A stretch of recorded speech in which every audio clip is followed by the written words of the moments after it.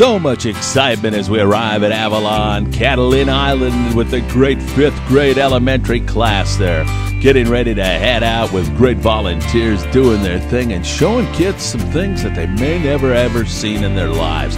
I know the kids live on Catalina Island, but for many, this is their very first fishing trip thanks to the Catalina Seabass Fund.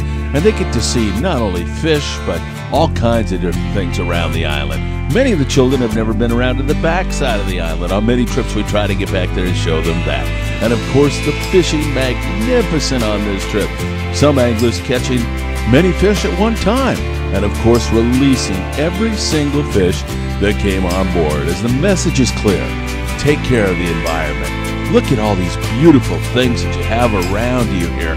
And make sure that you take good care of the ocean, and it'll take good care of you. Of course, there's lots of smiles and laughter and lots of fun on board the Toronado as, once again, this annual trip to Catalina Island for the kids of Catalina is one that we always remember.